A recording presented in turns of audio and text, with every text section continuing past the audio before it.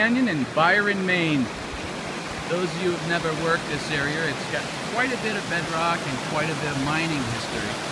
This guy I ran into at the campground, he's been helping me out, and just doing a clean out now. I've already got a couple of pieces. I'm running the A52 sluice out in this stuff. See the stands set up. Well, you're on Gold Adventures with Bobby Freedom. How y'all doing?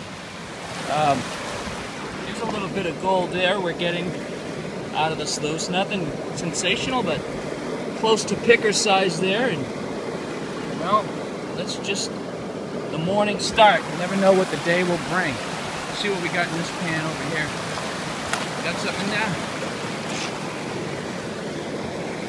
Yeah, it's hard to get the angle, but let me get it. Oh yeah, there's some gold in there. Yeah, tilted a little bit. I think it's because of the sunshine. There we go. Well, it's difficult on video. I can't even see. Anyways, yeah, getting some gold. Wait, hold it like that. Hold it right there.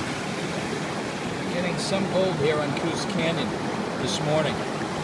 Me and Scott, the unknown. You won't see his face on video, but he's got 18 years of mining experience. All right. We may try another spot. Some gold here. It's all from Coos Canyon, or most of it? All of it. All of it is from Coos Canyon. Awesome. Don't worry, you're not being filmed, just your gold is.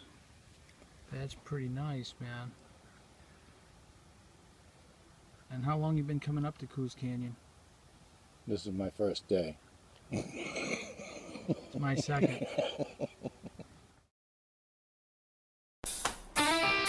Gold Radio Talk, it's about the gold. Gold Radio Talk, it's about the gold.